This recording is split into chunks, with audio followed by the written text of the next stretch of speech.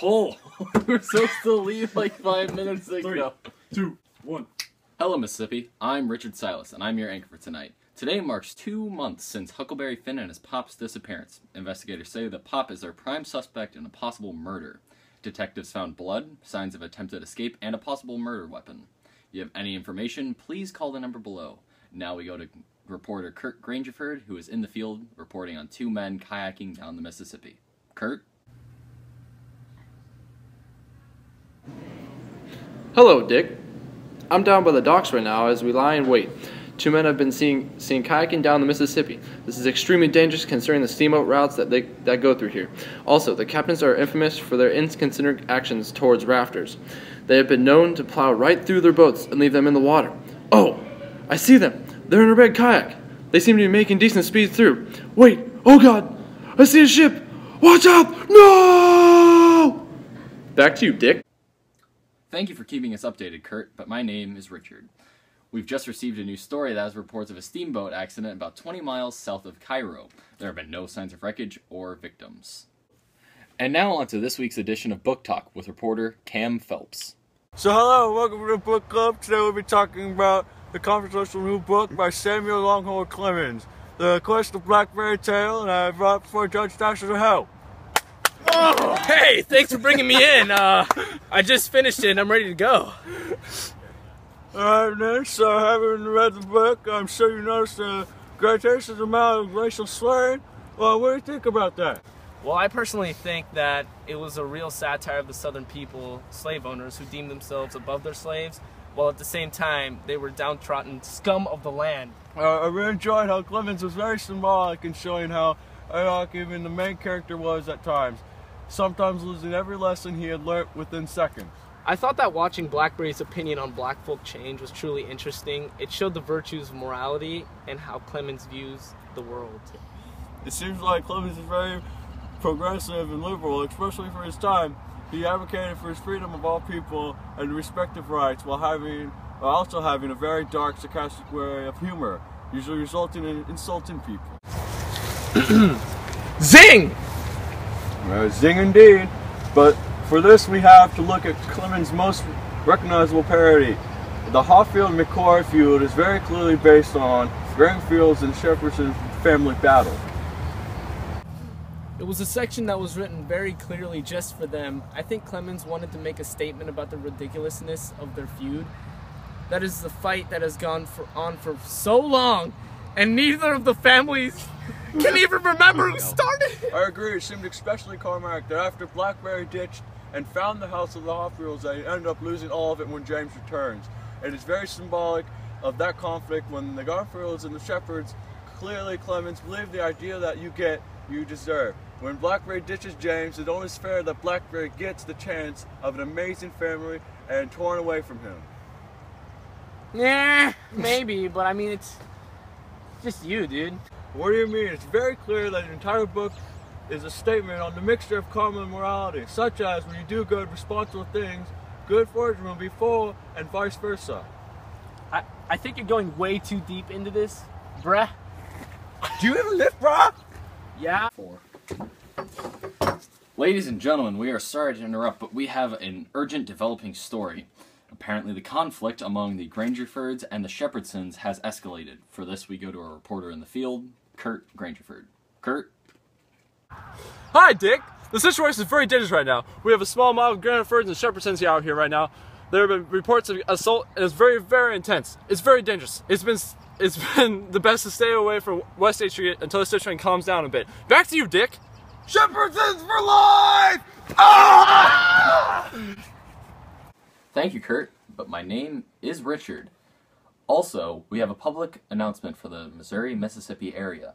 Keep on the watch for 2 men and a small boy impersonating spokespeople or traveling playsmen. They are conning each town they come across, and they are coming to be known as the Royal Nonsuch. They begin a performance, and then briefly actually perform, and then leave with all of the attendants' money. Once again, if there are any sightings or occurrences, please call the number below. And now, we can return you to Book Talk. Hello, and welcome back to Book Talk. We apologize for the interruption. Now, due to unfortunate series of events, our guest, Mr. Thatcher, had to leave the studio with security. Now we're bringing on our new guest, Mr. Sawyer here. Howdy, nice to meet y'all. What are you talking about? Samuel Longhorn Clemens' new book, The Quest of Blackberry Tale, and an excitement book. Hey, that's about the Negro and the little boy running away? Right, where we live? Yeah, that's the one. Anyways, what do you think about the book's eating? And I thought it was a very interesting thing. Because on one hand, we see Blackberry end up with two real nice women who gonna teach him up well. And we see James get lit off the hook on the Count on Miss Holmes. We're gonna have to take a quick break from book talk, but thank you reporter Cam and Mr. Sawyer. But in light of recent events in popular culture, apparently we have 3 visitors from England in the very hometown of Peter Wilkes today. If you were not up to date on Mr. Wilkes, sadly the mogul has passed away last evening. One Reverend Harvey Wilkes and his deaf brother William Wilkes, accompanied by their servant Adolphus, have arrived to attend the funeral and to take care of Mr. Wilkes' property. If you're going to be on your way through Arkansas by steamboat, be sure to give them a visit. We also have reports of a runaway slave that's been caught by the name of Jim. If you recognize this man, please call the number below. Let the authorities know who this slave belongs to, and now we can return you to your last segment of Book Talk. yes, he is actually released from slavery by the late Miss Holmes.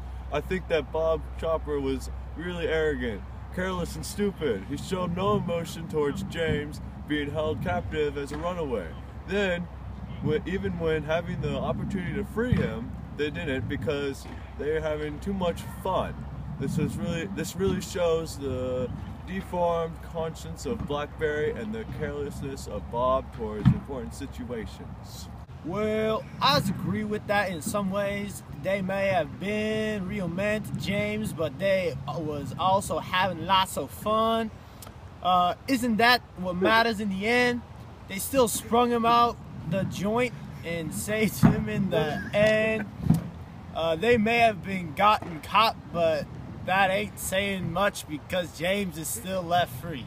Yes, but you must understand that Bob was being mighty irresponsible when he didn't tell nobody about James' freedom or about even telling Blackberry that Miss Holmes had died. Don't you realize that Clemens had specifically written the book that way to show how childish and arrogant Blackberry and Bob were?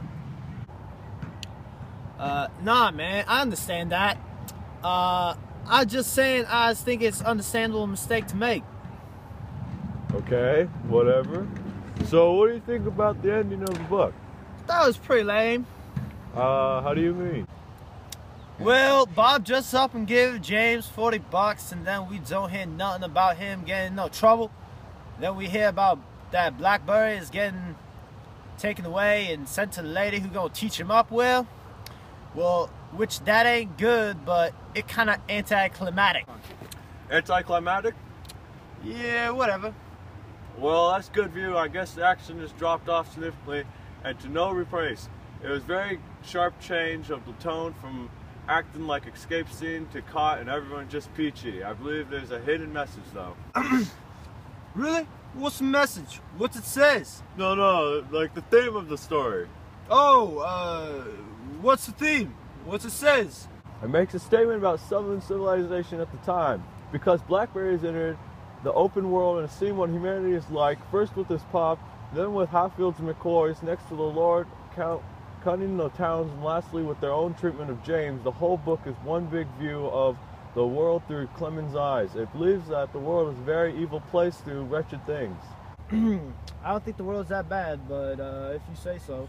Well, careful professional review and analysis, we could score this book an F- because it makes the Southern people look like idiots, and that's just downright disrespectful, you hear me? But the producers told me that I have to read the Northerners' views. So the Northerners gave this book a B+ because it is a slow narrative, and so rarely did you find yourself laughing at the comical parts. But nonetheless, has great characters, great dramatic set of characters, and very powerful theme that can be interpreted multiple ways. Well, that concludes this edition of the Book Talk. I'm reporter Cam Phillips. Back to you, Richard. As you can tell, it's been a very busy day in the news. Thank you for watching. I'm Richard Silas, and that's the way it is.